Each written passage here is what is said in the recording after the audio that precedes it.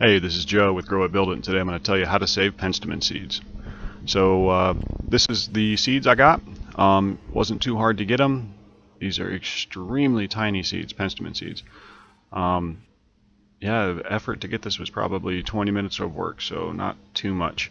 All these little hard block things are a seed, and I don't know how much is there, probably between 10,000 and 100,000. Yeah, basically I don't know, there's just a whole lot. It's also very clean, there's not much chaff there, so I guess we'll have to dive in and figure out how we save the seed from this. So let's get going.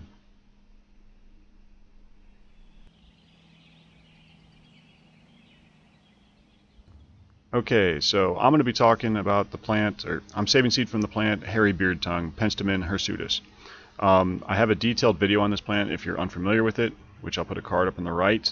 But anyways, all penstemon plants will produce seeds in a very similar way, so this method will apply to any other kind, or at least any other kind I've ever come across. But it'll bloom in spring, and about 6 weeks to 2 months afterwards, you can go collect the seed. You'll know it's ready because the stalks will be brown, and these little pods on the end, or capsules, will also be brown and starting to get dry. But you can identify it from those and also from the leaves of the plant. If you are familiar enough with or know how to ID stuff from botany, botanical ways. Anyways, you're going to want to get a pair of pruning shears or scissors. And that's because these things do not break off very easily. So you can't just snap them off. It's easier just to cut them. But there's a good reason to do this too. This plant will locally self-seed quite heavily, so it's kind of a good idea to go through and do this because, otherwise, I have an ever-expanding colony, which I don't mind, but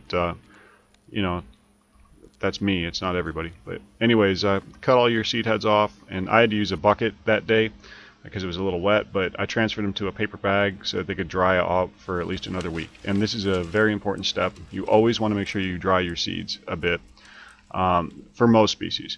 And that's just to help make sure that when you store them, they don't get moldy or anything. And plus, if these were wet, they'd stick to the pods more and stuff. But anyways, other materials you could use is a couple of paper plates, a common kitchen strainer, and then some kind of bucket or like a mixing bowl, something like that. But once it's dried for a week, it's not very scientific how to get all the seeds out of here. You just start pinching the pouches. Just crush them a little bit. And you'll be surprised with how hard they are to actually pop. Some of them are just packed so densely with seed. But each one of these little capsules really hold a lot of seed. So I'll try to get some close-up shots here.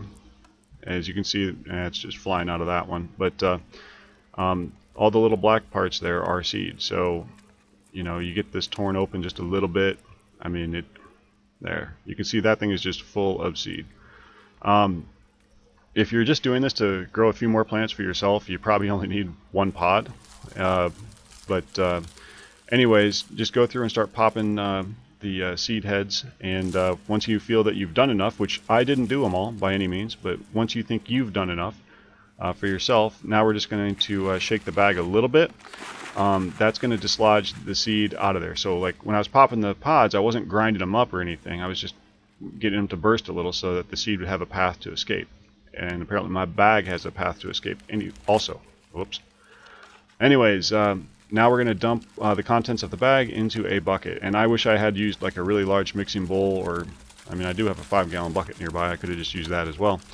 But carefully pour it in there to try not to make a mess. And this is going to be mostly seed and whatever seed heads are there or are falling off, so on and so forth. And if you find more you want to pop, well, now's the time to do it. But anyways, once we've done that, it's going to get a little bit easier. Or an easy step after that, we're just going to separate the chaff. So put your strainer over a paper plate and dump that stuff through there, and it removes the chaff. Now, I usually like to do this a few times just to, I like to have clean seed. It's up to you. But it's just a slick way to get rid of most of the non-seed material. So once you've done that a few times, if you're really sure that it's dry, you can store it. Otherwise, I'm probably going to let mine sit in a very dry location for about another week before I bag it up. But once you're sure that it's dry, though, you can put it in a Ziploc bag, or you could just use an envelope, I guess, too. And it'll keep for at least a couple years. I've never worried about it much after that because, I mean, you know, you see this, the plant's so prolific. It's no problem to go get seed every year if you want. It's not a big deal. So in all, I got seed from 3 or 4 plants, and I think by volume I got roughly a golf ball's worth of seed, something like that.